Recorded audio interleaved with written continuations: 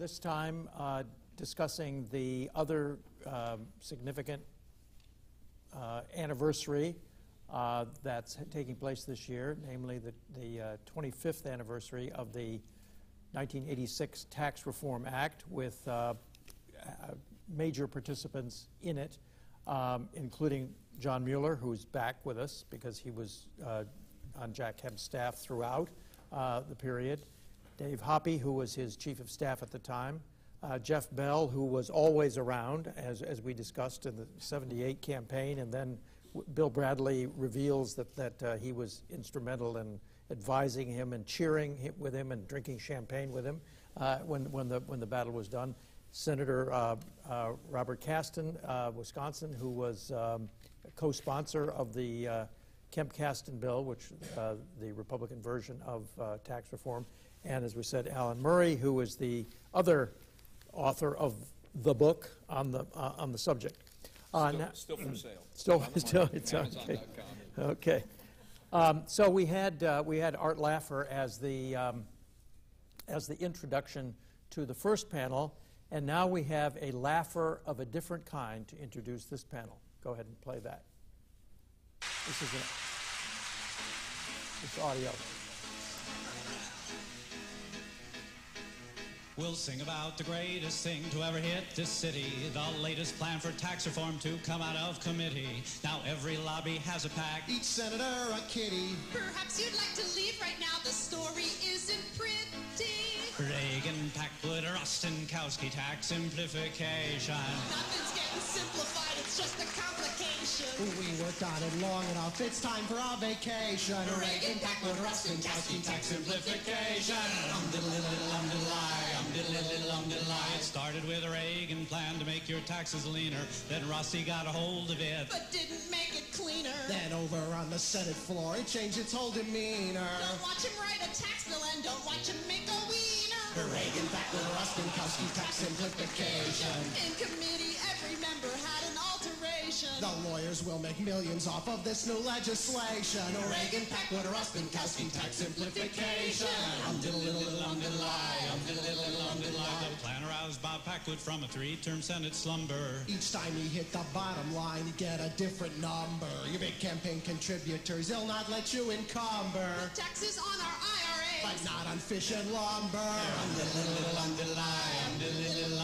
The plan was getting longer when it should have gotten shorter. Now Packwood has a plan to end this tax reform disorder. He says, just run the tax code backwards in a tape recorder. The letters are the same, you see, just in the other order. Neu tack, kiflip, misaptic, swaknets, or do capneger. They say they'll take the loopholes out. but in the end they'll stay there. They all behave in Congress like the children do in daycare. We re-elect them anyway, so what the hell do they care? Reagan, Packwood, Rostenkowski, tax or do capneger. They say they'll make loopholes out their high-end alteration. They all behave on the Senate floor, they all will make orations. Super fragile, unsimplistic tax complification.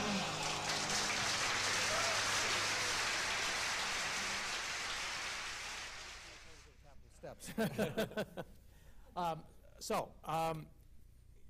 Panel. What are the origins of Jack Kemp's interest in tax reform? Where did that idea come from?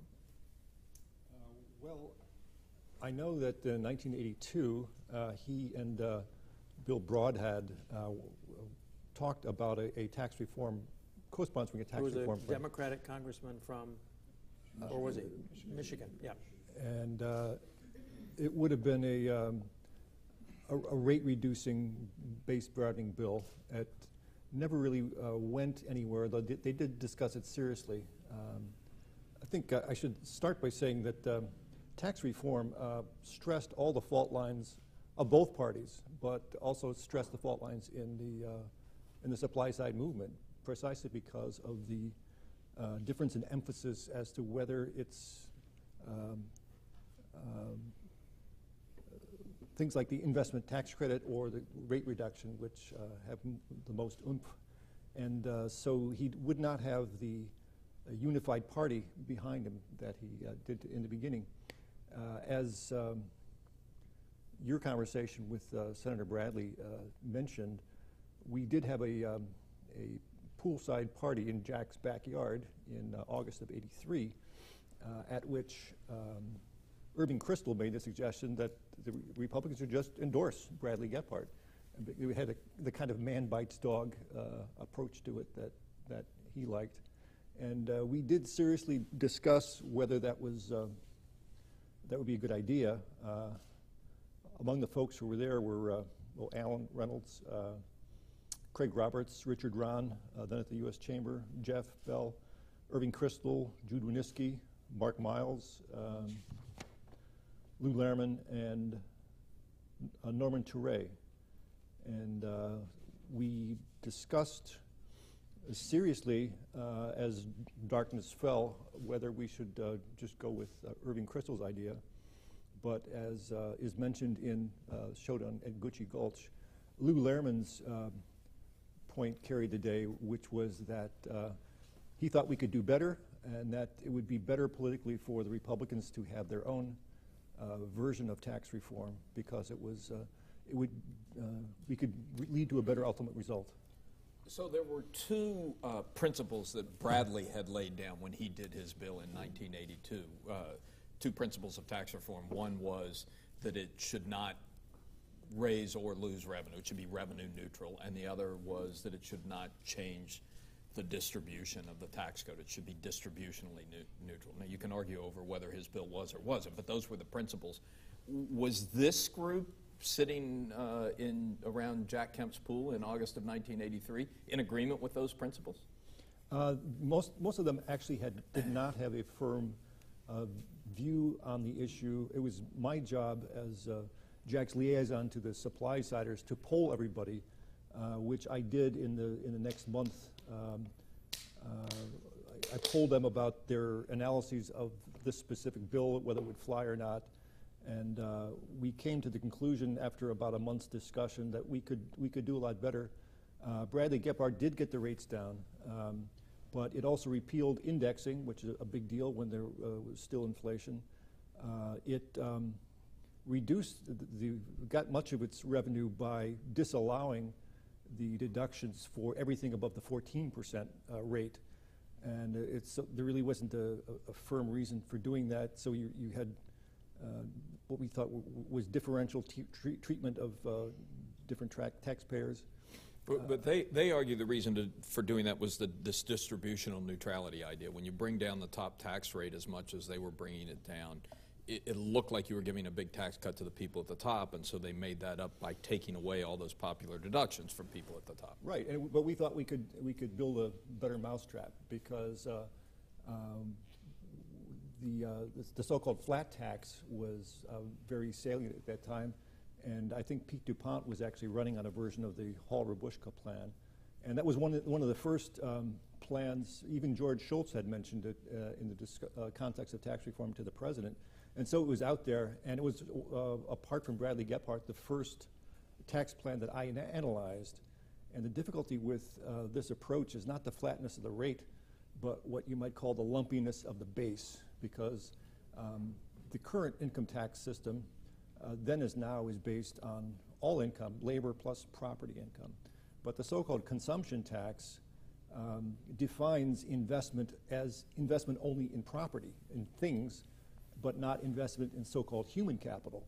And so there was this disparity built into it at the time, so that if you zero out the taxes on the investment in property through expensing of the initial investment, but also zero out the rate of return on that investment in terms of no tax on capital gains, interest and dividends, you've taken all the property income out of the tax base. And that not only shrinks it by about 1/3, requiring a top rate 50% higher, but it also is also very lumpy, because 80% of American families get about 80% of their income from labor income. And this is the point of this two-page, on one side of this two-page chart I handed out, where it says the most common and durable source of factions, quoting James Madison, where he said is the various and unequal distribution of property.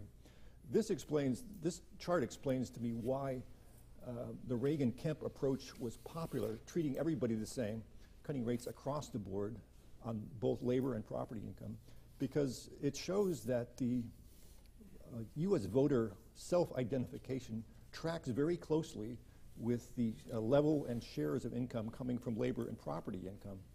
The Democrats are very strong at the lowest levels of income, but it tapers off toward the top, because as you go up the income scale, you get more and more of your income from property income.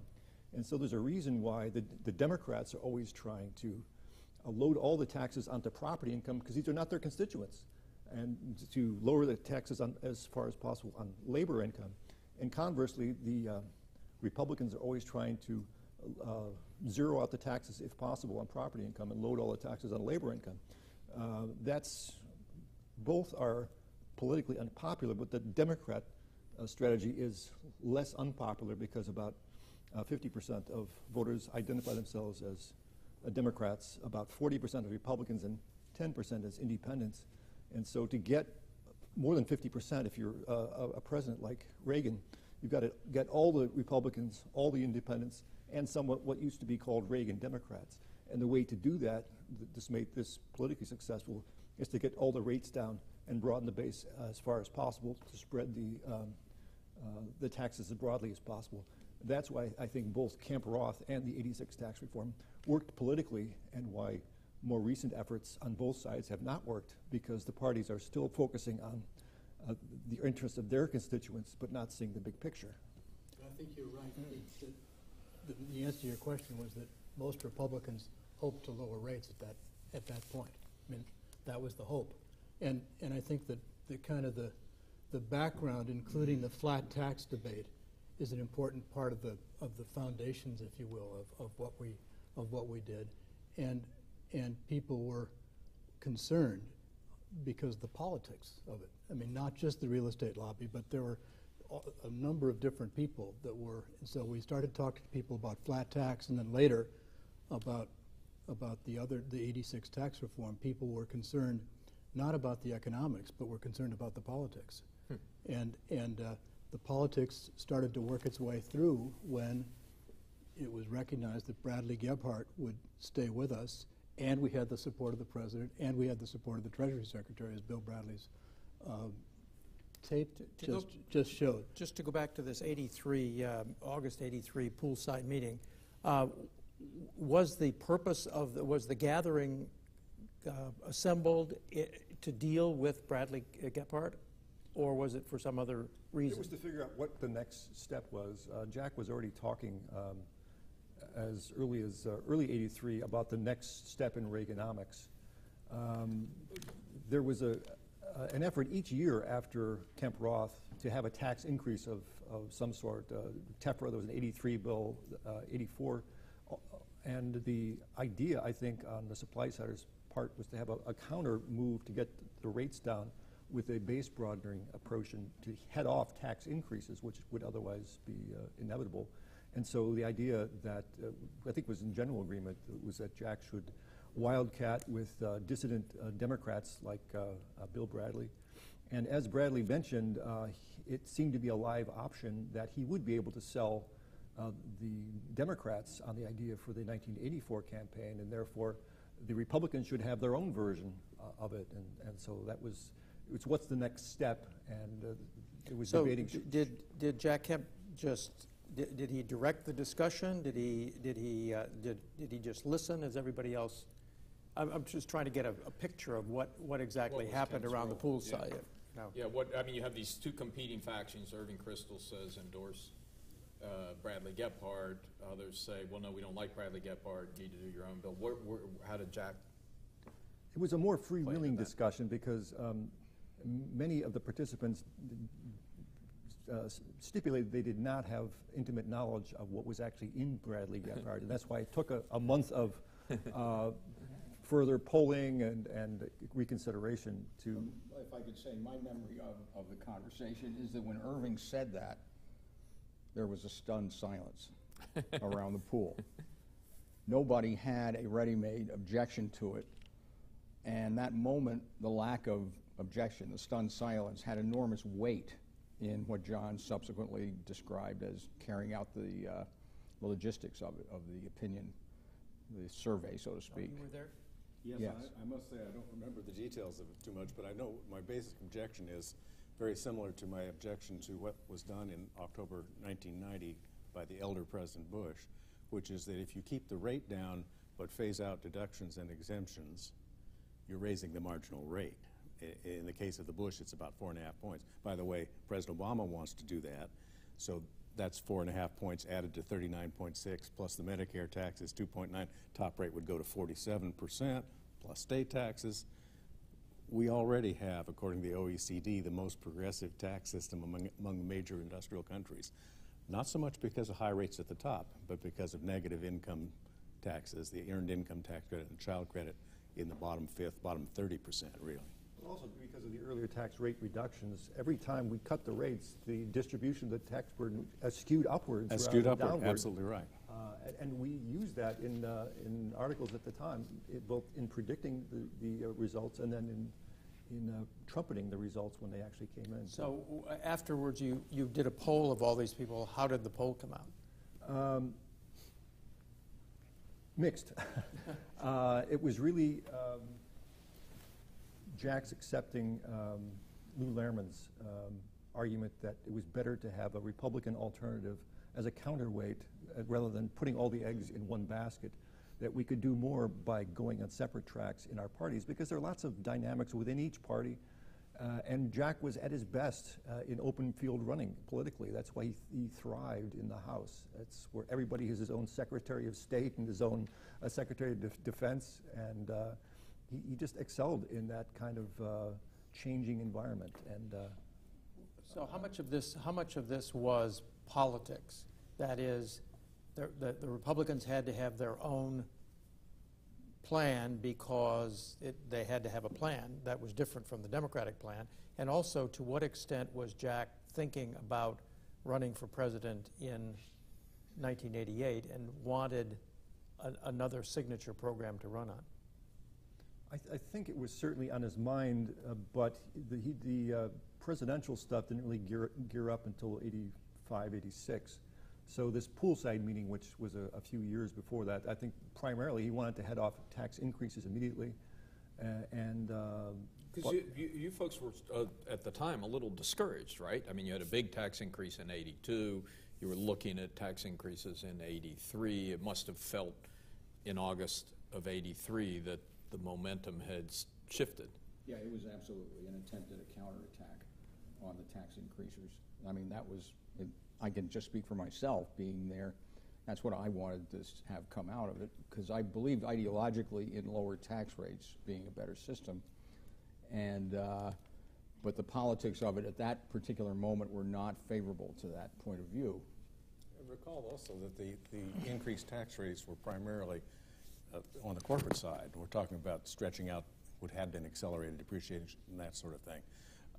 And that gets back to that tension between the corporatist type supply siders and those who are focusing on individual rates. They hadn't messed with individual rates at this point. Bruce, did you want to say? Yeah, I think that the history is getting a little bit skewed here. The most important thing driving tax reform, in my opinion, was that right after the tax cut of 81 took place, the deficit suddenly became a big issue. And so that just took tax cuts off the table, right? And so it was in December of 81 that Hall and Rabushka wrote their famous Wall Street Journal article laying out the idea of the flat tax. And very shortly thereafter, there was a very influential article by an economist friend of ours named David Hale that appeared in the Heritage Foundation's journal, in which he made an interesting argument, which was, if we do revenue-neutral tax reform on a static basis, on a dynamic basis, it will raise revenue. And so this became a very popular way to talk about raising revenues in a supply-side context. And if you check the historical record, you'll see that by mid-1982, there was already a very considerable amount of discussion about doing tax reform and having some sort of flat tax. David Stockman was talking about maybe putting it into the budget for January. Ronald Reagan made a public statement about this at in a speech in California in July. The Joint Economic Committee held hearings on the flat tax in '82, and so did the Senate Finance Committee. So all this, well predates Kemp Kasten. And so the ground was being plowed by ideas such as the flat tax that dovetailed into the tax reform debate. But the flat tax was a Republican idea, right? I mean, there weren't any Democrats who were in favor of a flat tax, Actually, were there? there were some, How about Robert Hall? But it wasn't distributionally neutral in the sense that No, there Bradley, weren't. I mean, but that was the estimates of Bradley distribution argument. have almost no behavioral changes in them. For example, I mean, they're inadequate at best. For example, if you double the capital gains tax, we'll get just as many capital gains, but people just sit down and write bigger checks. On the contrary, if you double the capital gains tax, guys like me won't sell any stocks.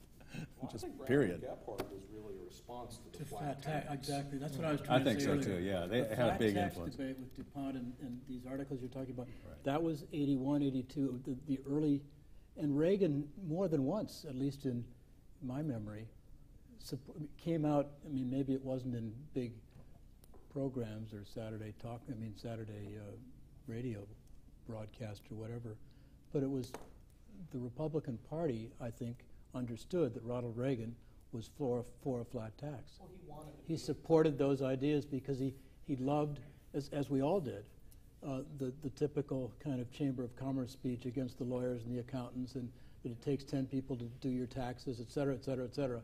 And whether it's send it in on a postcard, all those different things that we were all talking about.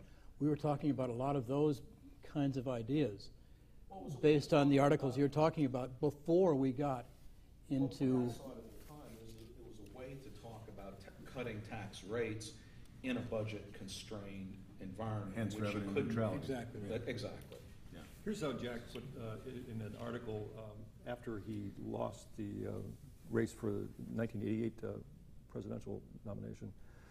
He said, for example, on the economic issues, we began with the tax and spending victories of 1981, but almost immediately a backsliding began, supported by Republican status quo managers and Democrats alike.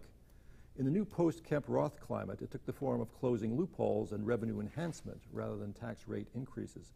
But these tax increases occurred on a yearly basis, 1982, 1983, 1984, until some of us mounted a counteroffensive by joining insurgent Democrats to put through a rate-cutting tax reform.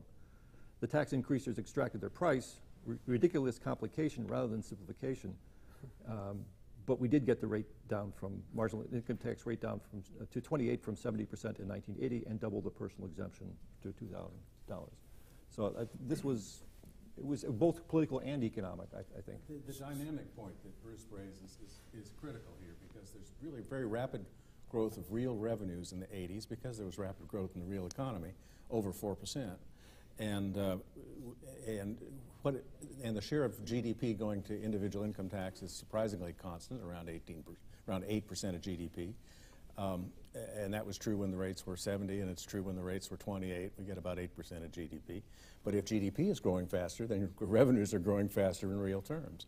So the key thing is, do you have a structure in place that's conducive to economic growth? And we did. And 86 was so successful in some ways, despite the controversy among the capital formation crowd, that it was emulated all over the world. And we had massive rate reductions. Almost every LDC developing country cut their top tax rates in half. India went from 60 to 30. The bill itself was done in static revenue neutral terms. Yes, where they thought they were going to get revenue was from the capital gains tax and the corporate tax, and they didn't. They got it from the lower individual rate, primarily. So Senator Kasten, how did you get involved in this whole thing? Who approached who? We weren't part of the... Jack and I had been working together since when I was in the House of Representatives in the early 1970s. And kind of the beginning of this, for me at least, was at that time, I was in the House of Representatives. The Republican delegation from Wisconsin was two, Bill Steiger and Bob Kasten. And when I came to the House in '74, Bill and Jack were already talking and working on things like reducing the capital gains tax. I joined into that debate, and from that point, Jack and I became friends and co-sponsored each other's legislations and bills and whatever. And then This morning we were talking about how Jack reached out and helped people. I think starting in '75, he was in Wisconsin at least once a year, bumping around an airplane in and out of Waukesha or Oconomowoc or wherever, helping me. And in '78 I ran for governor, lost. In '80 I ran for the Senate, won with Jack's help against Gaylord Nelson, and that was the year that we took over the Senate. At that point, we started talking together about the opportunities, whether it was capital gains tax reduction, all the other kinds of efforts, and the people like John and others were, involved in this. My staff person at that point was Dawn Gifford, who had been a former Kemp staff person, came on our staff in part because of her experience, limited experience, but her experience with John and Jack. And so, as I said earlier, we've also were considering capital gains tax reduction, we were considering enterprise zones, we were considering other kinds of positive changes that, more than anything else, I think that the thing that brought all of our thinking together was incentives. That incentives affect human behavior, and they can make a positive difference in our government and in our society. And that people respond to incentives, and that we need to put more incentives in different ways, whether it's enterprise zones or tax reduction or capital gains tax reduction, whatever. But the overriding theme was incentives. Don Regan is studying tax reform during 1984. So was the Kemp staff or Kemp himself in touch with Don Regan and the other people who were working on that? And did he have a sort of a dialogue while that was underway? Well, we were following what was happening in the development of Treasury 1, and because we knew a lot of the people who were in the administration, we didn't have a whole lot of input. We thought that what we saw, the rates were coming out rather too high. Their rate came out actually above 35%, but they shaved it just kind of arbitrarily. And that was too high for Jack. He thought 35% was, we could do better than that, and as indeed we did, but it took an awful lot of. But so the fascinating thing about that period was, and I think this was mentioned this morning, you had Reagan call for tax reform because he thought Mondale was going to, and in fact Mondale wasn't going to. He didn't like the idea. It didn't fit with his politics at all. And then you had Reagan say, report back to me in December 1984 after the election. And which caused derisive laughter. Laughter at the State of the Union address, which doesn't happen very often. So clearly, it does now, maybe. Didn't in those days. So we're talking about a different Washington, right? So which just raises the point that nobody, in fact, there's a personal piece to this. The reason I was like cub reporter at the Wall Street Journal, the only reason I was allowed to cover the damn thing was because nobody thought it was going to happen. The president didn't think it was going to happen. So did you all think it was going to happen, or did you feel like you were pressing a futile effort? I thought it was going to happen. I mean, I had been involved in the '81 tax reform, and whenever anybody says something is politically impossible, I can just say, well, I've been part of at least two initiatives that were politically impossible until the day they happened. We thought it was going to happen. We also thought it was the right thing to do. Yeah. Economically and politically. It was the right thing for us to do as Republicans. We thought we had the politically. Look at the Jeff Bell arguments, debates with Bill Bradley, whatever. We thought those debates around the country would be helpful to us as Republicans. And we also thought we'd be doing the right thing. Yeah. So there wasn't a downside. Yeah. We hoped it would happen. Whether we believed it would happen or not, maybe. We certainly thought there was a good chance because the president was for it. On the political side, you had it going on in the summer of '84, the Republican convention, and the biggest issue in the Republican convention was a comma. The discipline of comma. Oh yeah, what? In the draft. Tell us about that. And the drafts, what you would do with the drafts is we would write up drafts. And Senator Lott, then Congressman Lott was the chairman in 1984, and I was working for him then. And we would write up the drafts and send them to the White House. And they would keep coming back with things that equivocated on taxes and on tax reform. On tax reform. On tax reform. This is as they're developing. Yes, and the person who was reading them at the White House was Dick Darman. No, and Jim Ciccone, Yeah. Pinkerton Yep. were behind the curtains, and I was the chairman of that That subcommittee on economic reform, and Dawn was my staff person. We were always trying to make it unequivocal. Language in And so where was the Tell us about It the literally comment. got to the point where Senator Lott called Jim Baker and said, I don't want to see Dick Darman in Dallas, I don't want to hear that he's in Dallas, and I don't want to hear that he calls anybody in Dallas. The only person he can talk to is me, nobody else at any time, and I don't want him there. And he wasn't, he was in Maine. The language in question was a sentence that said, we oppose tax increases which would hurt economic growth. And so I forget who it was that realized that inserting, Bill Grimmett, inserting a comma after tax increases, comma, we oppose tax increases, comma, which would hurt economic growth. And that was a huge... And Darman was trying to keep the comma out. The whole thing was about a comma, exactly. We literally had, as the Senator said, he was the chairman of the subcommittee that was doing this in order to make sure we got through the whole process without this going wrong. And all the people that you talked about were the people advising us. I mean, they were the people that had testified in the hearings beforehand, your pool party, basically, and the whole, group of other people. There was that, and I think the gold plank was the other one. A dollar as good as gold was a huge fight, but it stuck. But this is similar to the Bill Brock story we were talking about this morning. I mean, how much opposition was there within the Republican Party to the idea of making tax reform central? I think that among the kind of traditional, I don't know what Bill said this morning, but among the kind of traditional Republican Party, I would say that the static Republican Party economic thinking, there was a lot of concern about it. Bob Dole was and I would begin with Dole, and at that point was the chairman of the Finance Committee, or ranking member during part of those years, basically chairman. And there was a lot of concern in corporate America about lowering tax rates. And maybe it's related to the issues that you were speaking, Alan was speaking to earlier, that they weren't so sure. We were kind of like a group of vigilantes out there on the edge, and we really weren't in the main line where everybody wanted us, and especially that platform, because that we were trying to make a statement there, and all of a sudden it came from the administration. But tax reform, if it's going to be revenue neutral, does raise taxes on some people. So that comma would imply that you're not going to raise taxes, which is now religion in the Republican Party. Never raise taxes on anybody, right? So what tax reform would do would be to lower the rates, but also raise taxes by closing loopholes.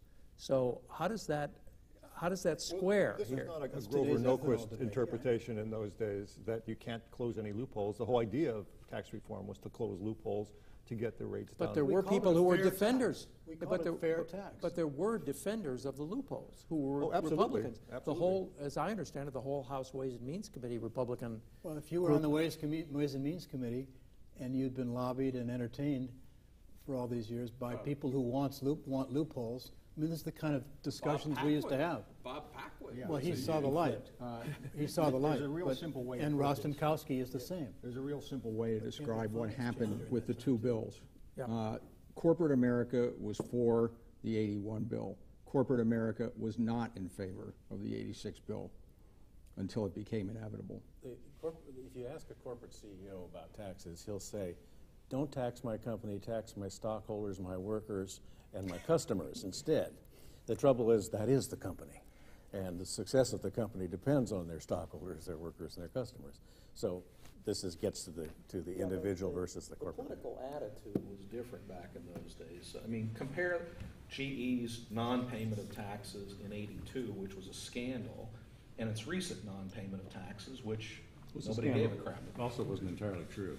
Well, that's beside the point. I'm talking about the political reaction. Was very different, I think, over that time period.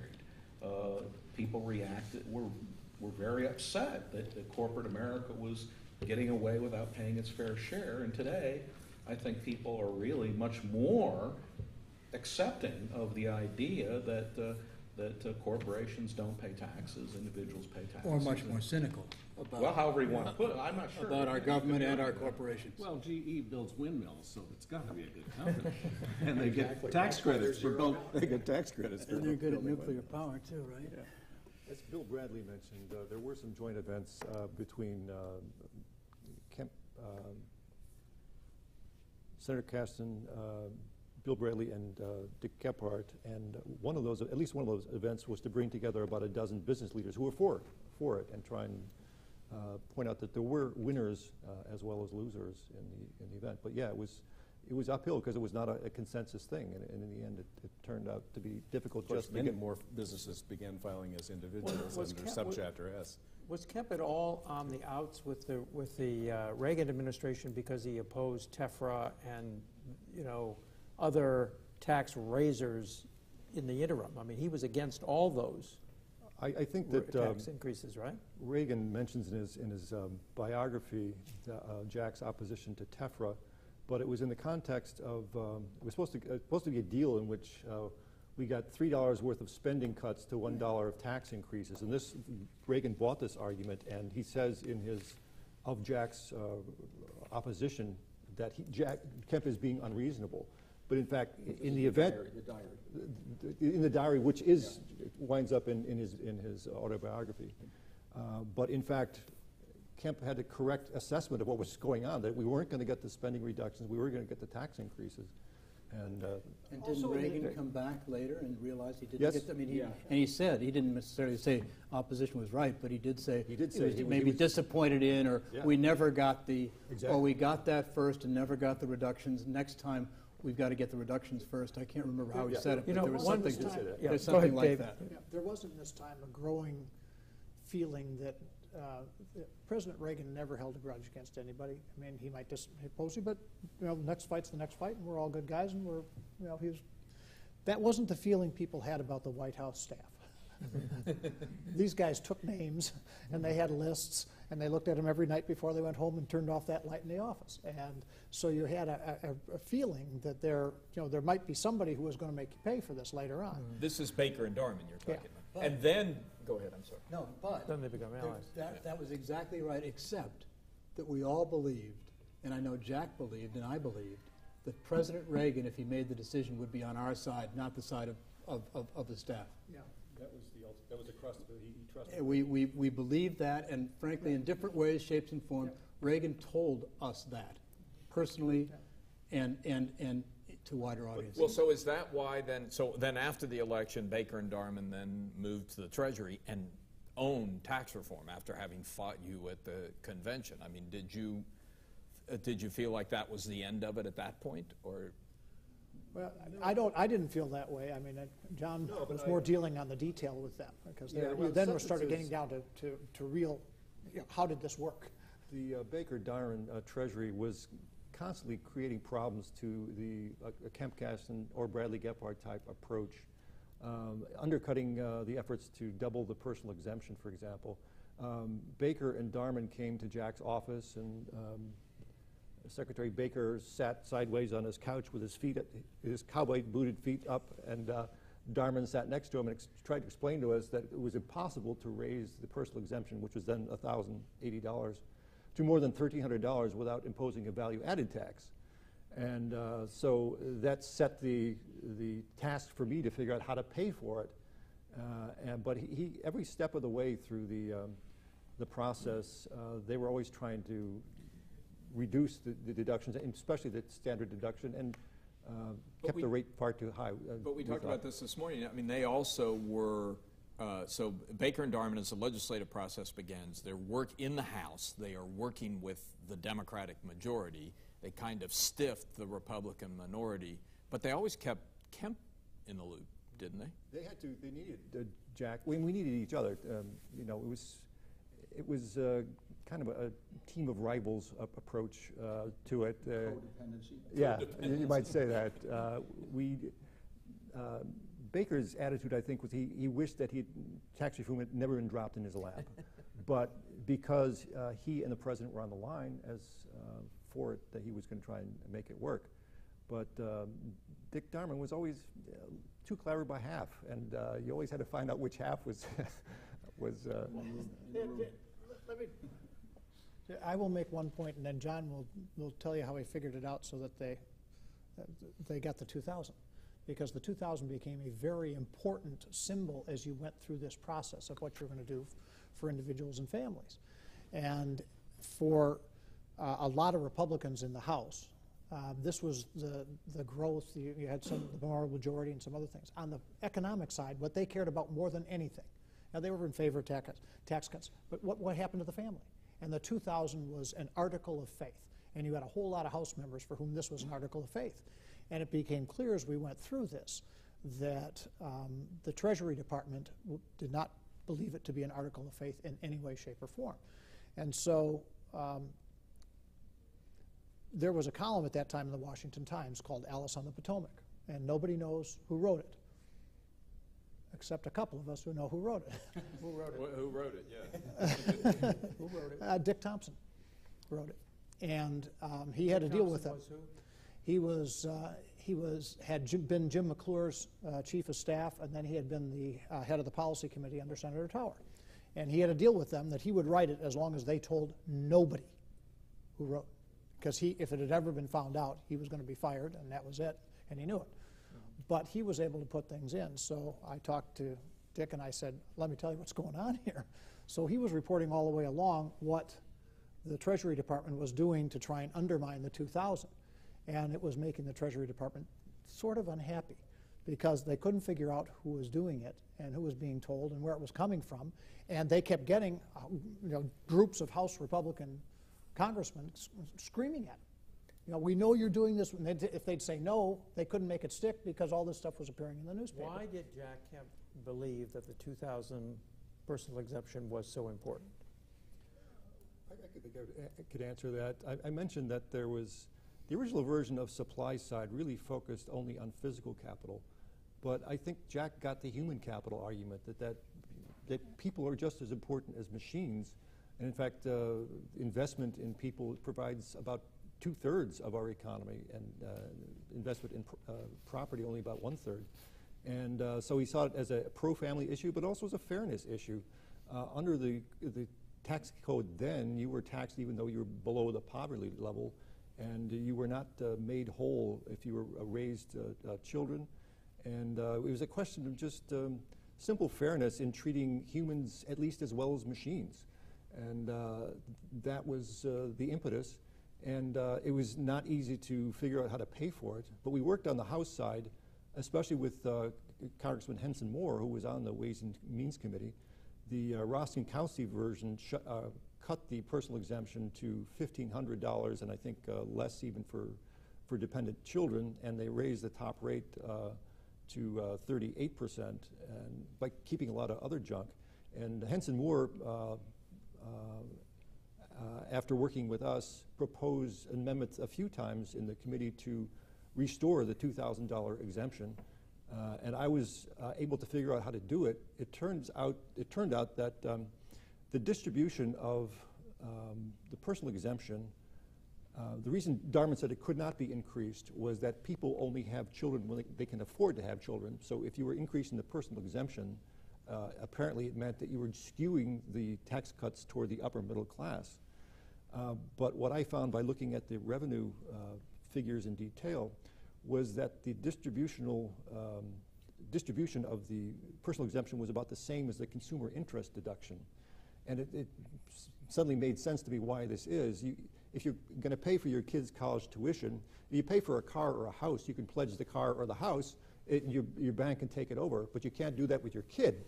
And so I realized that what people were doing was borrowing against their house or their boat and deducting the interest and writing that off their taxes. And so the answer seemed to be clear: double the personal exemption and get rid of the consumer interest deduction. And it turned out to be kind of a wash. We had a smaller standard deduction, but a larger personal exemption. To Mort's question, though, about why was there so much passion around this issue? I mean, if supply side economics was about incentives, what was the incentive behind the doubling of the personal deduction. It's an incentive to have more kids, but Paul Bluestein once told me, and with a laugh, that's the ultimate supply side. just have more kids. I worked on I should mention, under Paul Weirich's, with Paul Weirich's cooperation, I worked on a pro-family coalition that about 30 different groups that was just focused on the need to double and then index the personal exemption.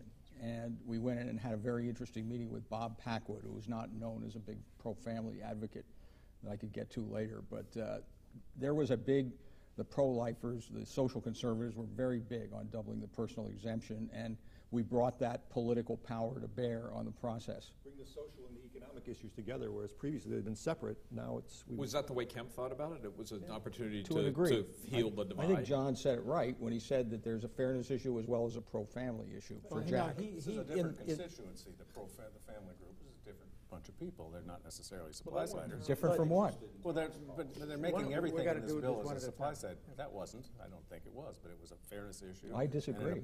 You think it was? Okay. Well, Bluestein got it. Anecdotally, Jack told me about, somebody asked him, said, they were saying they were talking about Cato and Heritage, and Jack said, well, the difference is this. At Cato, they don't have kids, and at Heritage, they do. Grandkids. We have grandkids at Cato. David, during this time, didn't you and John and others develop a certain, that it was almost a disincentive for people to be together? There were, if I remember, we had statistics and things saying that if these two people are separated and she's taking all the deductions, et cetera, that if he moves back into the house, their income, and we had that, Jack had that in his, Jack had that in his head, I had that in my head, and we had I don't know exactly what the numbers were, but we took examples of where people were better off if they were on government assistance, particularly. Yes. That there was a disincentive for the family to remain together, and that we believed was wrong. So once again, it's an incentive, and the government had the disincentive. So the umbrella here, the thing that brings it all together, is incentives make a difference. And we wanted to have incentives to have a family together. But politically, this was an appeal to the pro-family, right to life, whatever that group is. Sure. As opposed to, now, to what extent was it a populist thing? In other words, it would appeal to Democrats who were at the bottom of, more likely to be at the bottom of the scale. What's the balance there in Kemp's mind? It was, in fact, a way to go across party lines, because labor income is simply the return on investment in human beings, and Republicans, as I indicated, are less dependent, but Democrats are more dependent on labor income, especially as you get toward the bottom. So it was a way of... Kemp was conscious of this. Oh, absolutely. Yeah. And Democrats like Pat Moynihan agreed with us. This was part of the underpinnings of a lot of his thinking. Okay, so the bills are all introduced. The legislative meat grinder is going. What is Kemp's role in the 85 process? Again, he's not a member of Ways and Means. Presumably, he is now leadership. He's now in the leadership, and presumably he has more status than he had in 81. But what role did he take with the Ways and Means people? What role did he? What was his relationship to Rostenkowski in particular? Well, Rostenkowski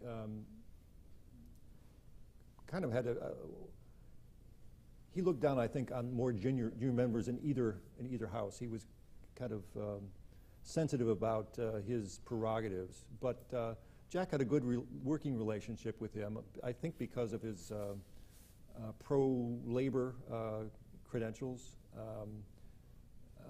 Jack was working at the same time, as I mentioned, with Ensign Moore in the House. He was talking to Bradley a lot, having joint events with Bradley on both taxes and monetary policy in late 80, it was in 85 and 86. So they're working on a couple of different issues together. And so he was writing memos or calling them on the phone all the way through the process during the House enactment and then afterwards on the Senate side. Politically, there were a lot of House Republicans, particularly. You can speak in the Senate better than I can, Senator. The House Republicans who, if Jack Kemp said no, it was no. If Jack Kemp said yes, it was yes. And there were a pretty good block of those. And they looked to Jack.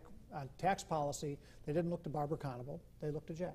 Not that they didn't respect Barbara Conable, and he was an intelligent, fair, and decent man, but Jack Kemp was their leader. But so what, during that period as it's moving through the House, what's the mechanism for that input to get into the process? Were there periodic meetings with the Treasury that Kemp was involved in, or what was the... Well, there were leadership meetings on the Republican side where you would have the ranking member of the Ways and Means Committee and the leadership meeting and talking about these issues. So Jack had a chance in that forum to make sure his views were known and Barbara Conable understood. In addition to which, John was doing a lot of back and forth with the Ways and Means staff. Usually they had to check their guns at the door before they went into any meetings or made phone calls, but there was a lot of back and forth where John would be providing things and they'd critique him coming back. If you look at the Ways and Means Republicans, was there much support for tax reform there, or were they mostly trying to undermine the effort? I think there was support for tax reform there. Now, exactly how it went, for Henson Moore, as John has already brought up, and frankly, I don't remember that Mr. Conable was in any way opposed to it. It just, I mean, it was sort of, this is where we were going, and he was a good soldier, and he was going to do it. The thing, though, is that by tying Darman tying this Treasury strategy to Rostenkowski, that kind of tied their hands because it wound up with a rate that went higher and a personal exemption that went lower as we went through the process. And as Moore's amendments were defeated, then the House Republicans became more and more disaffected with the whole process. They didn't trust Darman as far as they could throw him. And so by the time it got to the final bill, which had a 38% top rate, a reduced personal exemption, reduced incentives for capital formation, it was just too much for them. And the result of that was when it was brought up in December, just after Thanksgiving recess in '85, they brought to the rule to the floor, and the rule was defeated. Right. It was much easier to vote against the rule than it was to get into the tax bill. And that's a crucial moment. And Jack Kemp votes against it. He votes against the rule. I think it was virtually unanimous Republican vote against the rule. And the argument at that time for voting for it was keep it going, get it to the Senate, and improve it in the Senate. Except that Packwood had announced the morning of the vote that once he got the bill, he wasn't going to do anything with it. That it was going to be basically the Rostenkowski bill. And that was just too much. And Packwood did that in part because he didn't particularly want the bill, did he? Yeah, he was not enthusiastic. He was not in favor of the rates. So you have a whole series of people here who didn't want the bill. I don't think this was, I mean, correct me if I'm wrong because I wasn't in the House, but I think that the answer to your question is this in part was an inside job with Jack Kemp working with the Ways and Means Committee and John and others working with the staff. But I think it's important. And Jeff being a go-between between Jack and Bradley as well. But it's also, there was a huge outside job going on that was going on outside, for sure, outside the Ways and Means Committee and the Finance Committee. There was a whole going on in the Republican Party and in the business community, in the Wall Street Journal, in other places that was developing momentum for a decent bill. So when it came to all of a sudden the average congressman had to vote, the average Republican knew from what they had read over the last 6 months and what they'd been learning about through the Republican National Committee, through President whatever, that this was not what, so it's not just the inside game, there was a big outside game going on that was very successful. Now, between those two votes, because there was a second vote taken on virtually the same bill on the rule about a week, 10 days later.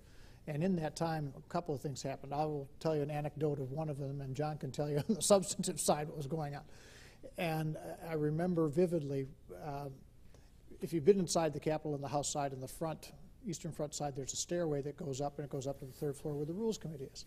And it was sometime fairly late at night, and Jack's running up, and I'm following him, and John's following me. And I'm taller than Jack was. And I'm taller than Dave. But Jack was somewhat wider in the shoulder than I was. But he's also higher up in the stairs. He was 2 stairs ahead of me. And I'm going, you can't vote for this. You cannot vote for this rule. It's terrible. This bill is just as bad as, and he turns about halfway up there, turns and he's leaning over me. So I'm a head shorter than his. He said, "I am going to vote for this bill. Nothing will stop me. We must move this forward. We can't stop tax reform here. Now shut up. I don't want to hear another word out of you." And you sort of, so I shut up. But that's a complete turnaround from 10 days earlier on, as you say, the same bill. It was. Well, it was, but it was only with assurances from Reagan that Reagan would veto the substance if it was not fixed, according. And fixed meant?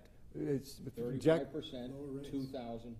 And 2,000 was one of no higher capital cost than Treasury won. And he got the first two in a letter from Reagan and the third in a letter from Baker. And that saved the bill. And that was the antidote to Bob Packwood saying, "I'm going to pass the bill the way they." Packwood immediately accepted the ground rules and went to work. It's important to remember that one of the things that was irritating the Republicans at that time is that the Treasury had this habit of primarily negotiating with the Democrats because they were in the majority. And so there was a tendency to treat the Republicans as if they were just going to rubber stamp, and it was up to the Treasury to do the negotiating on behalf of the Republicans. And I think there was very much a revolt against that kind of, not being, treated poorly. And one of the reasons for the vote against the rule was to get Treasury's attention and say, you better give us some attention and not just spend all of your time with Danny Rosnikowski. So was it Kemp who invited Ronald Reagan or insisted? How did it go? Was very much involved in that particular to get Reagan to come up to address the House Republican Conference. Gingrich was actually heading part of the effort, heading the effort to just kill it and start over again. Yeah. But Jack got on the horn to the White House to get Reagan, the assurance that Reagan would come and address the House Republican Conference, which was a risky move for. Who did he? So he. It was a hostile group. He calls down to Reagan. Is Reagan still White House Chief of Staff? Reagan was the yeah. Yes, he was. At that point, he was. So Reagan presumably was a supporter of this whole effort, right? Because he'd invented the plan. And there's a tension between. Did Kemp talk to Reagan in this case, or did he talk to Reagan, or who did he talk to? I think there were leadership meetings where. I know there was a leadership meeting with Michael and Kemp when they drafted a letter for the president to send to the Republican conference, and that was sent from them to the White House. At the same time, they were asking Reagan to come down and address the Republican conference, and it was a fluid situation, so it wasn't clear what was going to work. But Jack was just trying different things. Russell has a question. A subtext to all of this, in relation to your question about the larger community, is Republican presidential politics for the next election. I'm just curious about the extent to which the positioning on for a presidential campaign is a factor, if at all. Was it just the presumption that Bush would be the nominee, and was he at all a player in these efforts? Well, we were certainly on Jack's staff operating under the impression that he was going to run for president in 1988, and certainly having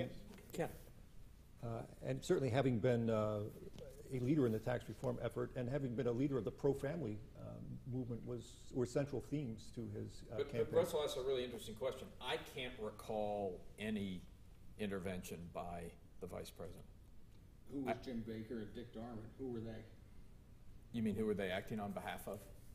I don't think they were acting on, I would argue they weren't acting on behalf of him, but there were very few people in town who didn't feel that if you started separating out Republicans and where they'd go with people who might be candidates in 1988, excuse me, it was clear that the Treasury Secretary and Mr. Darman would be headed very supportive of, as one would expect, of the Vice President. And so people just assumed but could I point to any single thing where the Vice President was involved in this? I cannot. If there was, I have no idea what it was. But it just, and once again, he was loyal to the President and loyal in a very deep and heartfelt way. And it served him well in '88. Were there any other Republicans in the mix at this time who were trying to either kill it or support it as one of their signature issues? Well, Dole ran. But Dole was leader already. Dole was, by this time, Dole was the Republican leader, the majority leader of the Senate. Both his first And, year. yes. Both and- Packwood and Rostenkowski went through brief moments where they thought they might run for president Yeah, at some yeah. point. I mean, and so you had Dole, who clearly was thinking about that, but once again, at least to me, he tended to leave things on the House side of the House. He had a lot of business to do over on the Senate side, he knew it. In addition to which, having been chairman of the Finance Committee, he wouldn't have liked it if Howard Baker had stepped on his toes, and Senator Baker did not do that. And he didn't want to step on Packwood's toes. He was deferential to his chairman. And voted with him, to be Yeah, fair. yeah, and yes. I don't know if it was in the letter that you talked about, John, but the key to all this wasn't, at one point, Reagan said he would veto the bill Yes. if Yes, the rates absolutely right. came at the end of the whole mix. So we basically, or it was decided to let this go and see. But if it doesn't get fixed, we know we've got Reagan That's right. Getting as the Reagan veto. involved in the And- process and he was the one there, thing that Jack could which bring, made because it possible for it to get across to the Senate. the only reason supply side worked was because you had two people believing it at the opposite ends of Pennsylvania Avenue, Ronald Reagan in the White House and Jack Kemp in the Congress. Most of the people at either end did not agree with them, and were often trying to undercut. But So when Jack Kemp votes against the rule the first time, is this because, as part of a strategy, because Bill Bradley called over there and said, "What are you doing?" The question is, was this part of a strategy to get Reagan involved in this, turn Treasury around, get that letter, and then he knew that he was going to vote for it if that came about, or did he change his mind?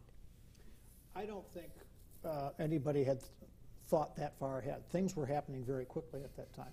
I mean, first of all, you've got this bill. Secondly, you've got questions among the House Republicans. Thirdly, you've got Packwood making a statement, and then you've got a vote.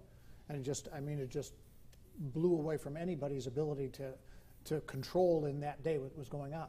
Quickly after that, people said, Jack, in his mind, wanted it to go on.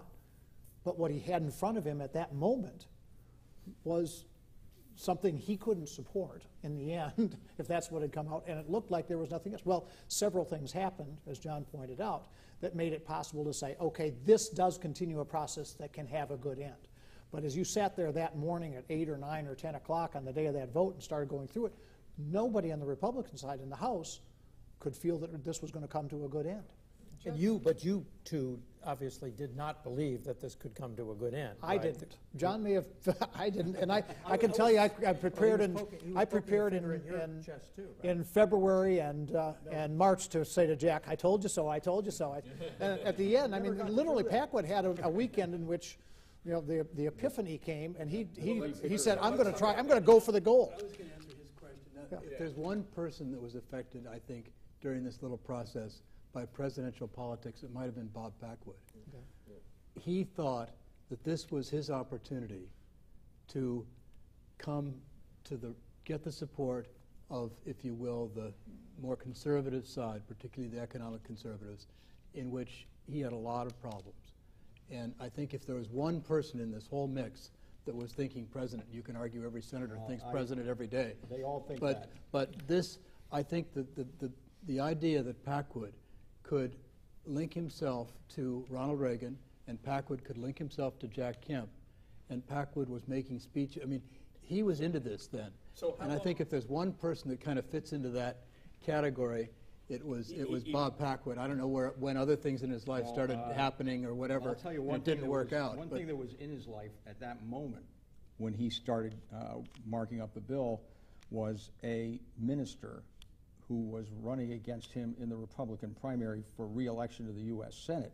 Now, I don't disagree with Bob that he ultimately thought about the presidency, but that opponent eventually got somewhere around 40 or a little bit more % of the vote, and that was in that pro-family coalition definitely played on that, because Packwood, being the most pro-abortion member of the Senate, certainly on the Republican side, needed an offset politically to get the pro-family movement just enough off his back to survive in that May 1986 Republican primary in Oregon. So when did that transformation happen? I mean, you've already said that Packwood was sitting there in December 1985 hoping the thing would go down in the House so he didn't have to deal with it. The last thing he wanted was to deal with it. When he finally did take up the bill, it was the process was pretty ugly for a while.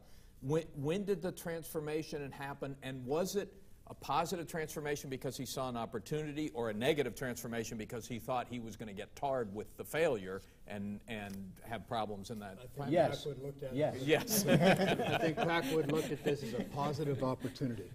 But I don't know about the exact timing or dates or whatever. But I think Bob Packwood looks at this as a positive opportunity, looked at this and still looks at this as a positive feels good part about it, no of his question. political career. So this, the famous Three-pitcher lunch with The Irish Times. Diefendorfer, his tax aide, this happened, you think, because because of the combination of... markup and it was going bad. It was going down. Can I just, before we leave Kemp in December 1985, I want to say one thing about Jack's leadership. That second vote, when he switched to keeping the bill alive, 9 other House Republicans voted with him. There were a total of 10 votes. I remember that vividly. It was the most counterintuitive thing I've ever seen a politician do, and he was right. And how did his colleagues They were furious. with him? Yes. Yes, that's right. They raked him over the coals at the For But having sold them it was a out. brilliant moment for So Kemp. tell us about the raking over the coals. Well, we had a stormy conference session where all of his, not just the Republican rank and file, but his own lieutenants were raking, The belief was, I mean, last week we voted against it. For all intents and purposes, this bill hasn't changed, and now you're for it, and they just won, and we're going down this horrible path. How can you be so selfish, so dumb, I can believe, so gullible, whatever you want to say, and all those feelings were out there among his colleagues. And what did he say? Well, Jack's speeches on both on voting on the rule and on persuading his enough of his colleagues to go with the president the second time were both focused on those same 3 points: top rate, $2,000 exemption, and the Cost of capital. Cost of capital. And he voted against it because Rostenkowski didn't meet those criteria, and Packwood had said that morning it was not going to change when it got to the Senate. And so he voted against it. But then when he got Reagan involved and committing himself to veto anything that did not meet those 3 criteria. That was the key. But his colleagues don't believe him, don't believe the President of the United States, They even said though... it isn't Reagan, it's Jim Baker. We don't trust him. I see. Well, and remember, those House Republicans at that time didn't know Bob Packwood was about to have, or had just had the weekend before, some kind of a major change of attitude. They'd known of Bob Packwood for 5, 10, 15, 20, whatever it was, years. It was very different from the Bob Packwood that we saw in the next 6 months. So you've explained why the $2,000 personal exemption was important. The top rate at this point is 50%. It's coming down to 38%. Why is that not good enough for the House Republicans? Because we could do better. Jack thought we could do better. In fact, we did do better. Did anyone think you could get to 28%? No. Well, Nobody thought that. but Camp Kasten had a 25% rate with a 28% bubble. 28% was our... Right, and that was the top rate in the final bill. So can we talk about the Senate a little bit? Yeah. Can I just want to say one quick thing, because I just want to get it on the record, because I think this has a lot to do with your question earlier about what's the right rate, and what were you guys thinking about, and what was your, and just again out in Waukesha or Oconomowoc or Wausau, Wisconsin, and this was Jack's speech, it was my speech, it was Newt's speech, it was certainly Henson Moore's speech. We'd all say, and I think Jack started, one of you guys might have written it, but that we're opening a bakery, and the only thing we sell is bread, and here is the way the tax system works. You're going to get taxed nothing on the first loaf of bread you sell. You're going to get taxed 10% on the second loaf of bread, 30% on the third, etc. 90% on the ninth loaf of bread, 100% tax on the 10th loaf of bread. Now, how many of us are going to bake 10 loaves of bread? Now, I said that speech, and Jack did, and Henson did, and Connie Mack did, and that was, And we would then argue, and I would be in the Waukesha Rotary Club, and I'd say, okay, now one of you is smart and think, okay, I'll leave the oven on so I won't use the energy, and I'll get that last loaf of bread out. It'll be the 6th loaf, and it's worth it because I won't have to spend the energy. And so all of us are arguing in the room here about, are we going to make 7 or 8 loaves of bread, or maybe 5 or 6? Who in the room is talking about making 11 loaves? Pause, stop. That was the whole story. And that is the idea that Jack had. I'm not only thinking now about the Waukesha Chamber of Commerce or the Rotary Club, but I'm thinking about the way Jack thought. Jack was thinking about not making the 11th loaf, but the 20th loaf or the 25th loaf.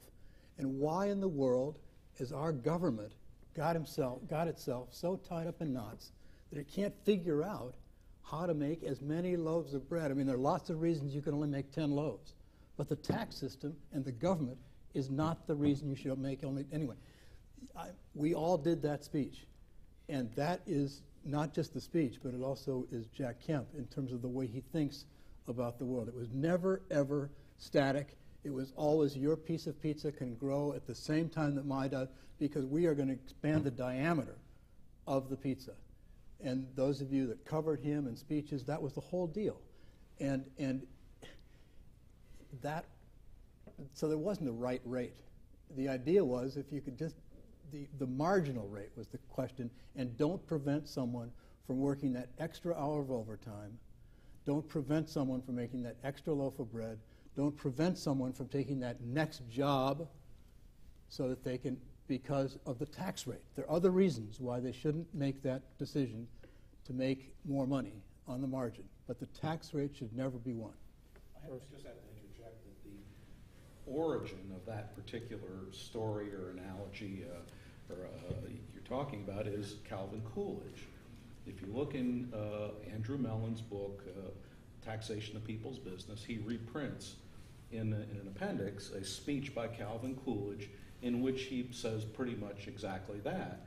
And I don't know if I was the one who found it or whether Jude did, but Jack would I wish I had it in front of me. I mean, the exact wording he would repeat, and I guess over the years it just kind of morphed and all. But and Reagan used it after Jack. Yeah, I mean, I'm just saying it all goes back to Calvin Coolidge. I thought these guys were the smart guys. It turns out the other thing that was part of this speech every single time was when John F. Kennedy said, "A rising tide lifts all ships." John F. Kennedy believed this. This is not a Republican idea. I never heard of the Coolidge part, but we always tied in Kennedy and Democrats. And Bradley, and to a degree, I don't know about Gebhardt, but Bradley didn't ever disagree with this kind of a analogy and this kind of a spin. The idea was that we want incentives in the system, or excuse me, we want to take away the disincentives and have opportunity in the system. There's a long history of the party stealing each other's clothes on the tax issue, going back to the institution of the income tax in the first place under Abraham Lincoln. Rates got up to 77% during World War I. Mellon and Coolidge cut them. Kennedy reproduces the Mellon tax cuts. Reagan steals the Kennedy tax cuts, and that's the way it goes. So fast forward back to 1986. An incredible, Packwood and Diefendorfer have their two-pitcher lunch at the Irish Times, and they come out and have managed to get a 28% rate. And they did it with this, was it 27 when it came out of the? Final Senate passage, 27%. 27% rate, but they did it with this incredibly crude instrument that those of you who are economists can't think was particularly elegant, the passive loss rules, which did in the end clobber real estate pretty severely. What was the reaction to that tactic at the time? Well, what they did, as I understand it, was simply come up with the concept of two rates and then turned it over to David Brockway and Eric Cook to figure out how to do it. And he looked at what was on the shelf, or some of the. Once you put a revenue raising or reducing measure into into the system, it's there forever, which is why, you know, if you have a way to say pay for the $2,000 exemption, you put it in the House side, it's going to come out on the Senate side if they're struggling for revenue, because that's just the way the process works. And so Brockway and Cook had the history as to how to do it, but the passive loss, I'm not sure who glommed onto that, but it was key to passing it. So that. And did it? I mean, was it? Did Kemp feel good about it, bad about it, or you get the rate down low enough, it doesn't matter? It was, if you got the rates down low enough, people would care less about their deductions. What it most affected was investors in shopping centers. I talked to people who invested in shopping centers at the time in the 80s, and what they explained to me is we don't have bull markets and bear markets in our business. Because of the tax system, we always make money, no matter how crappy the shopping center is, no matter how bad the location. That's what it was. That was the single biggest impact of the repeal of passive loss, is that if you invested in a shopping center, it might not work. You might lose money on it. Prior to that, you could not, literally, if you were liquid, you could not lose money investing in a shopping center. This is a classic loophole. This is a loophole. This is the very definition of the loophole. Right. So, and the other thing is it represents fairness. I mean, it was called, one of the parts of this whole thing was called the fair tax, wasn't it? That was I can't remember. Ours was the fair and simple tax. Right. But we used fair all the time, fairness. And this was an example in which clearly it wasn't as meant to be. It wasn't fair. That I think is very important is the change in the tax on capital gains. Yeah. Is that it was because that was the deal. I mean, that was part of the deal that brought the Democrats along, was taxing capital gains at the same rate as ordinary income. And again, there was a threshold rate that everybody was willing to live with, that they felt that it wasn't too onerously punitive to capital gains, and they were willing to buy the deal. But I think also... Was everybody willing to live with it? You talked this morning about splits, and was there a capital formation crowd that thought capital gains was too high? In the sense that they were willing to vote for it and enact it into law. But I think that there was also a feeling on the Republican part, or the conservative side, is that this is a temporary setback. You know, this is an issue that we're so strong on politically. The first opportunity, we'll just cut the rate back again. So I think it was very much of a, one step, two steps forward, one step, whatever it is. Norman Ture definitely thought the '86 bill was a bad idea. It was getting rid of the loopholes was bad, pure and simple, and that's. Just no one listened. No, we just had enough votes on both sides of the aisle to. But also, if memory serves, the way this happened in the Senate is you went through a markup which was day to day worse and worse and worse, and sort of at the end, Packwood said, "Okay, we're going to flip this." And then from that moment, that weekend, it literally was like 3 weeks from there to the whole thing's done, and it happened so fast that all the people who might have tried to fight to get back in to fight this were sort of lost, because once you got that rate that low coming out of the Senate, and that's where the president was, that just, the momentum of that was irresistible, and they knew they had to move fast, so they did all those things. As Jeff and I were talking about it, the final vote was what, 93, 97, whatever? 97 to 3. Yeah, I mean, the Senate the Finance final vote was just 20 zip. the final vote was just overwhelming. I want to recall that I mean, it was just situation. things were just really. Yes, by all means, Jeff. It's middle of the night when it passes like 12:15 in the morning, 20 zip. It was actually, I was there for final passage. It was 97 to 3. I can't even remember who the three were in the U.S. Senate of 1986.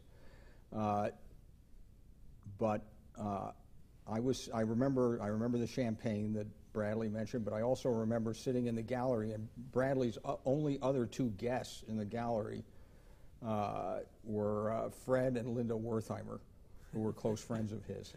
And I said, my God, I'm in this with Fred Wertheimer, the head of Common Cause at the time. And I have to say that 97 to 3, and that was the 27% tax rate.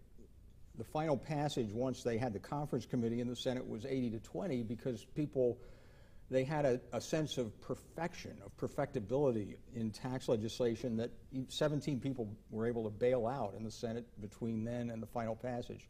I believe it was almost exactly 25 years ago when I was in the gallery with Bradley's wife and with Fred and Linda Wertheimer watching this 97 to 3.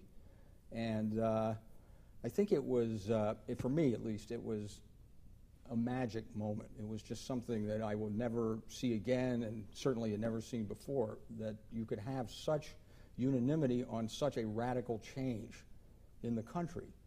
And I also think that, important as Kemp Roth was, and I was, as you know, I was an early campaigner on that, and I believed in it, but I think that the impact of that overwhelming approval in the U.S. Congress and President Reagan signing it into law was the breakthrough element in the global change in tax policy. And I also believe that ending the punitively progressive, confiscatory progressive income tax was the key moment when socialism ended, as we know it. I think that there had been a transition. Earlier, it had been ownership of the means of production by the government. But after that, when that became somewhat unrealistic, it was high punitive income tax rates became the marker of socialism. And given what happened right after that magic moment, globally, third world, Europe, everywhere, I mean, some areas more extensively than others. Alan said at lunch that the most striking chapter in Jude's book was the chapter on the third world, where he explained how this could help the little guy in the third world. 78, long before it actually Exactly. But it did happen. I mean, it actually did happen, and I think it was an extraordinary moment. Wouldn't have been possible without Ronald Reagan, Jack Kemp, and I believe Bill Bradley, who, as you could probably tell, we became fairly close. He was an important part of it too. How did Kemp celebrate the win? Where did you all gather? Did you? I don't remember. Baseball game. Is that it? Somebody has to have an anecdote.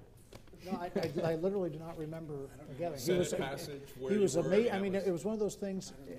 I remember him. He just sort of a satisfaction that this is all. He sort of. Jack was so positive, and I mean, if you failed at something, it was because you just didn't quite work hard enough. So work a little harder, and everything will work out. And I think he felt part of this was inevitable. I just had to force enough people to realize it along with me that it was inevitable. But for most people, it went from impossible to inevitable the day of that Senate Finance Committee vote, 20-0 in the Senate Finance Committee. The finance vote before the conference committee vote. And it evolved, so it wasn't at the end. Yeah. It wasn't that. So no, you don't remember any celebration of that 20-0 vote? We had a bottle of champagne back in the office and invited a few people over. And he came back from the floor and I handed him a glass of champagne and he just sort of threw it up in the air and he was just very, very matter of fact about it. But he didn't drink the champagne. He just threw it up in the air. And was this the day? This was the day of final passage or the day of the Senate? Senate Finance Committee. I would think Senate Finance Committee. Although that happened at like 12:30 at 1 o'clock in the morning. Well, one of the votes was late. The final I can't vote remember was the 20 vote. And this may have been the next day The anyway. 97 We just decided vote to was do late. something because it was You so were late. in the Things gallery happened so late at night. We weren't Yeah. sitting around because the House side we weren't in. Yeah. The Senate was working late those nights. The House was not, and so we tended to go home and watch things on C-SPAN if you had no social life. It was a sweet spot in tax policy because it was the last, and as far as I know, the only time that the rates were the same, top rates were the same for labor income, ordinary property income, and capital gains. And there were people who didn't like the equality.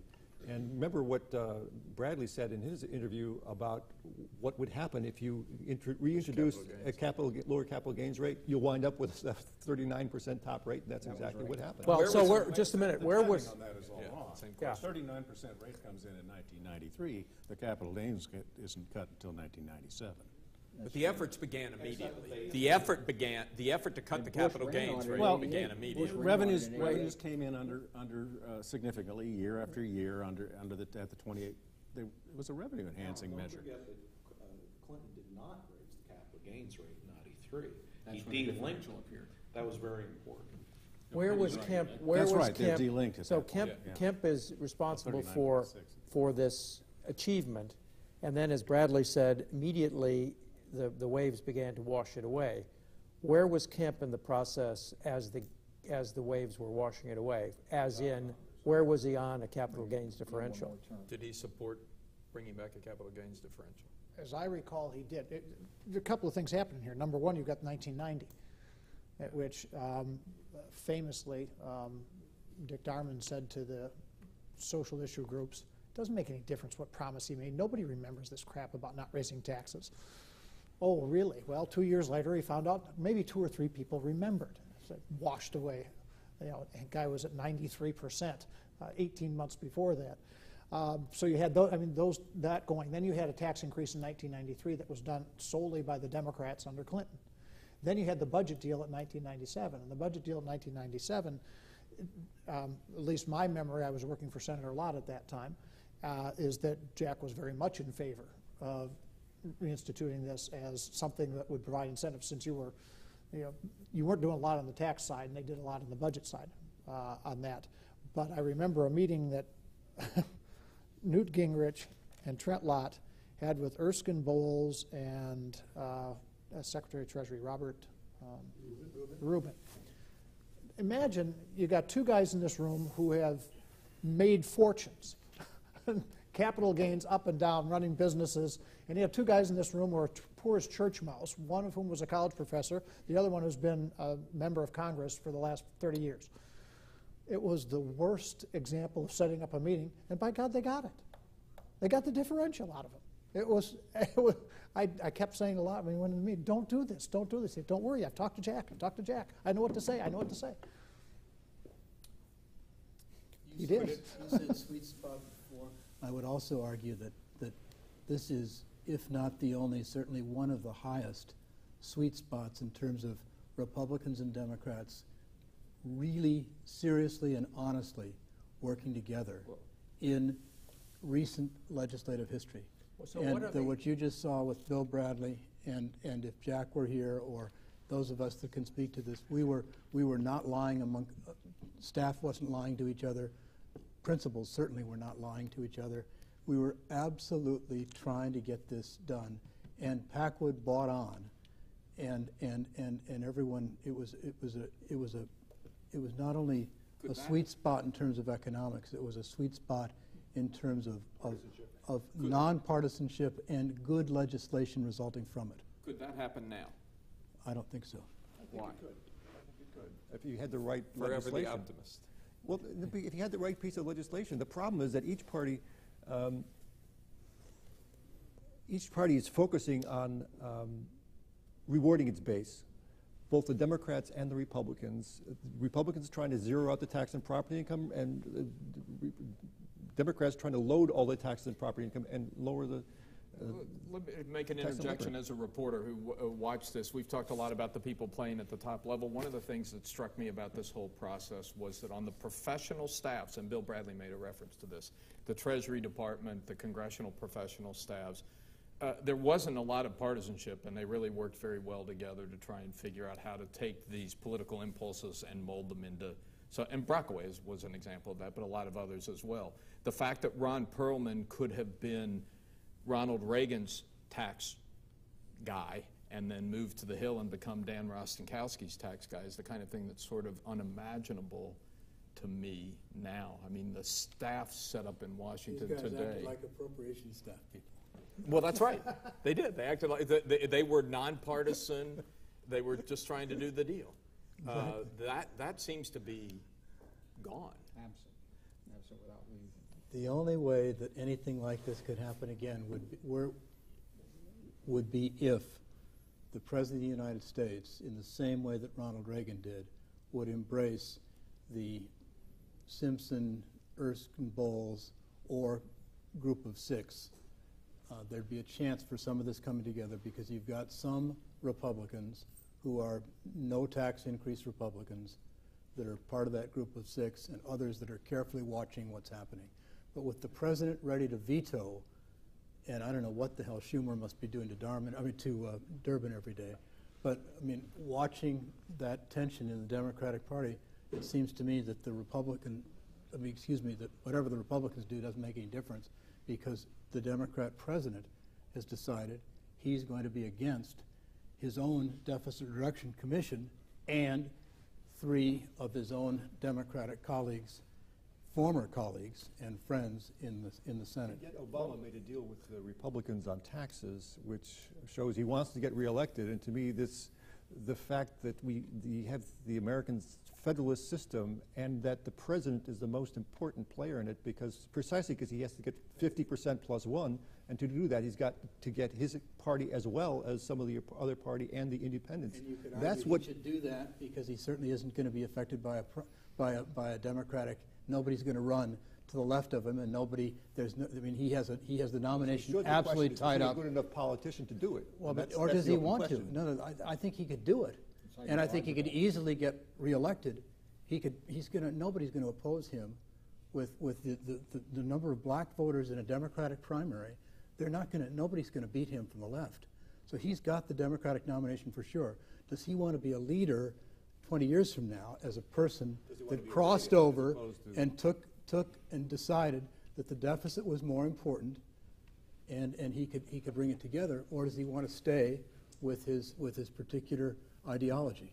First, I'd like to make a historical point here that I think is important, and that is that the 86 Act had predecessors in 1969 and 1976 in a tax reform process that began at the Treasury Department when Stanley Surrey came in as Assistant Secretary for Tax Policy. And if you go back and look, you'll see that when Kennedy put forward his tax proposal in 1963, it was essentially a tax reform effort. I mean, he had a whole bunch of loophole closers and stuff like that just got stripped out in Congress. They weren't interested in that stuff at that time. And then you had the creation of the tax expenditures budget, and you had the focus on tax loopholes that was very intense, that led to the Tax Reform Act of 1969, which was signed into law by Richard Nixon. You had the Tax Reform Act of 1976 that was signed into law by Gerald Ford. And so the 86 Act, followed only 10 years after the last major effort, which followed only a few years before that. Now we've had 25 years since the 86 Act, and nothing remotely like it in between has happened. And part of what has been lost is institutional knowledge about the whole idea of tax reform, which Republicans completely lost interest in once they got control of the House and Senate and were able to get rid of PAYGO so they could just cut taxes.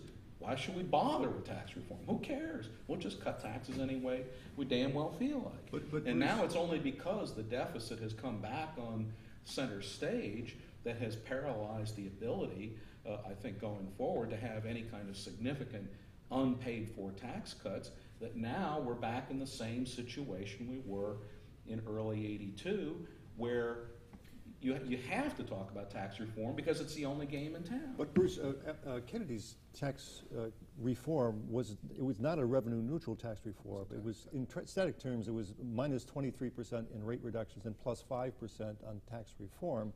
So there was a tax reform element to it, but it was essentially a rate reduction. I understand that. I'm just saying that there was a history of tax reform that dates back to 1963 at least, of which the 86 Act would follow, historically, and since we've now had 25 years of no tax reform, I think that a lot of the knowledge and understanding of the whole point of it has been lost, and the whole staff situation is very different at the Treasury and at the Joint Committee and lots of other places, and I think that this is going to make it harder because a lot of stuff has to be relearned from scratch that was known in 1986 but has since been forgotten. What we're trying to do is help people relearn what we once knew.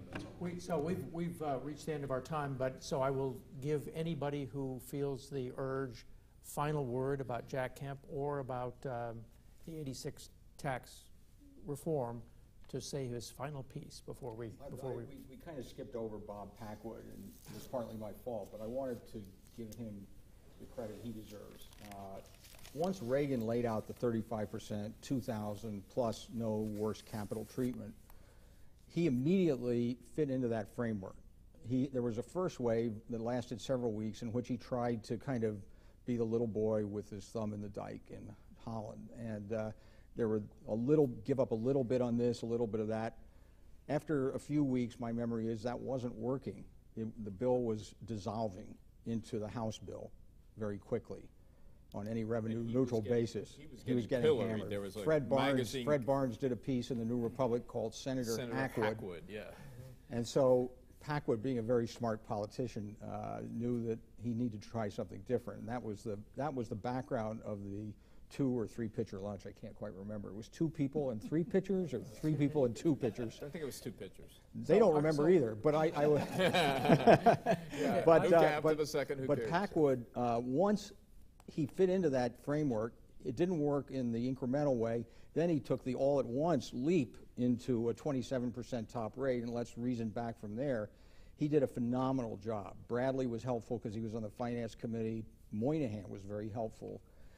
He did a phenomenal job of bringing everything together. He gave in to the pro-family people on the $2,000 personal exemption. I'll never forget bringing Paul Weyrich and a bunch of pro-lifers into Packwood's office. It was one of the oddest couple. Wow. But I think Packwood, professionally, just as a professional politician, not an ideologue, he really deserves enormous credit for having such a good bill come out of the Senate. Okay. Thank you so much. What a fascinating day. I think it's everything that we hoped it would be, right? I think it's great oral history, and it's Yes, absolutely. You will all be interviewed at length individually, but this was a grand performance by everybody. So I'm grateful, and I know that the Kemp Foundation is grateful. Jimmy, you wanted to say some final words.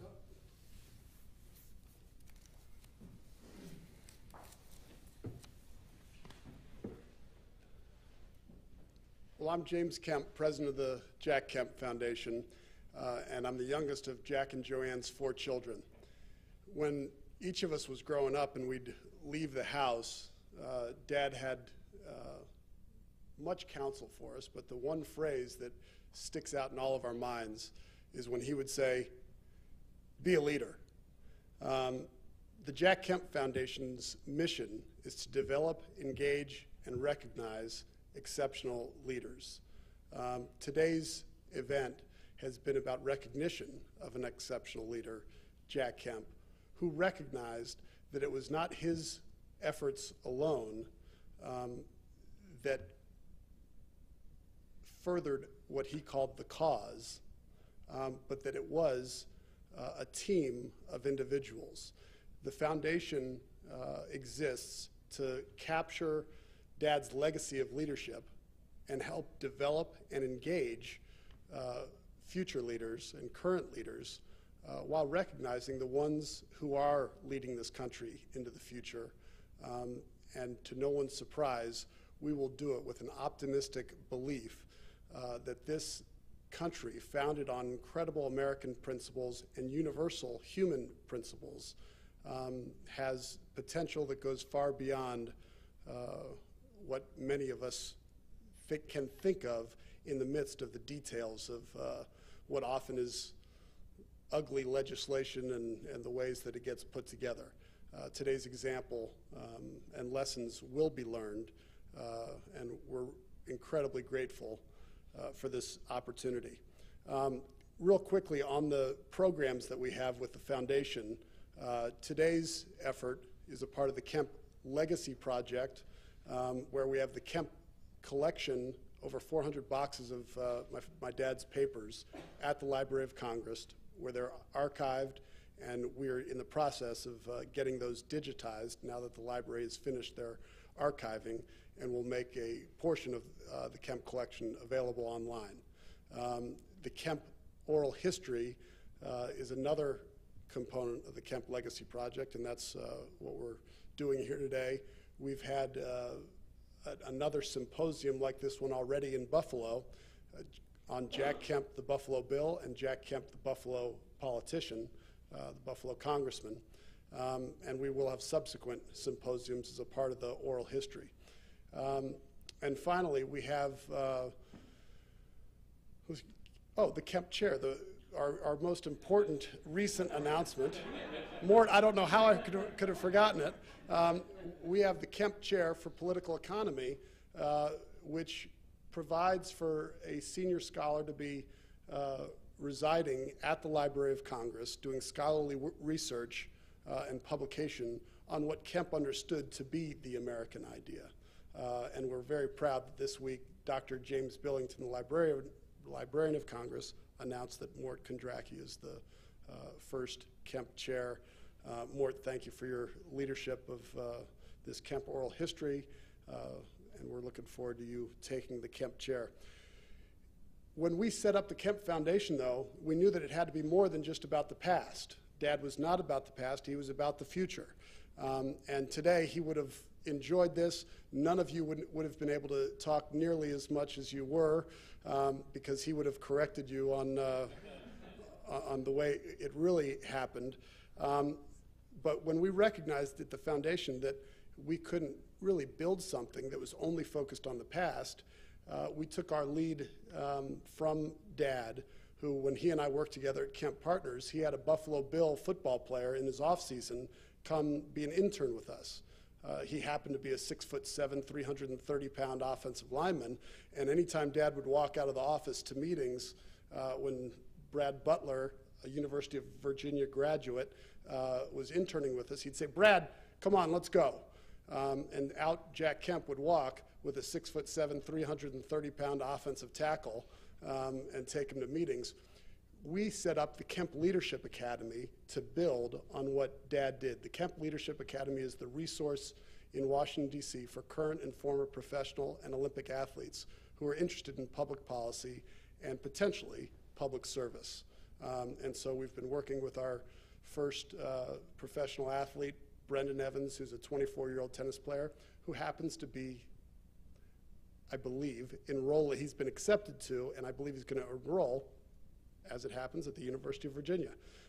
So we're excited about that. Our final program is called the Kemp Forum, which is a debate and discussion series providing a platform for the civil competition of ideas.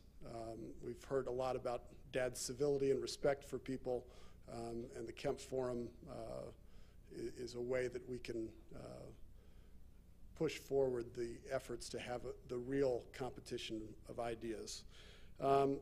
So that's where we engage exceptional leaders. The Kemp Leadership Academy is where we develop exceptional leaders.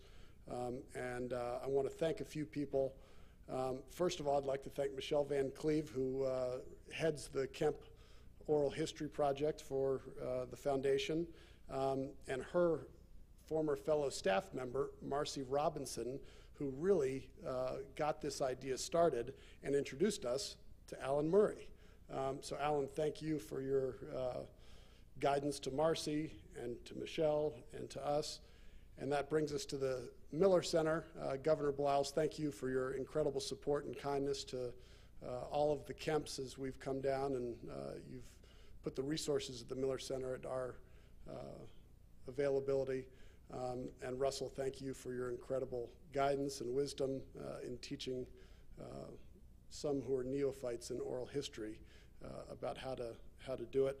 Mort, I've thanked you. I'd like to thank Brian Williams, who is our oral historian guiding this project behind the scenes. And panelists, you all have done me a great service by helping fill in the pieces of what was happening while I was in my elementary and teenage years, and heard, I always got criticized anytime I said, "Dad, what are you talking about taxes? What is this talk about taxes?" "Jimmy, it's not taxes. We're not cutting taxes. We're cutting tax rates. Get it straight." So his encouragement certainly always carried over into the house. You know, this is very special for all of us, and on behalf of my mom and my siblings, I do want to thank you all. The Kemp Network is an incredible one. It's not because of Dad. He was wonderful. We loved him. Sometimes we didn't love him. But he tapped into something that we think is at the core of this great nation, a cause that leads people to do things that aren't only in their self-interest, but are in the interest of their families and future generations. And we thank you all for your work and participating in this project. Thanks for coming, and have a safe drive back to wherever you're going.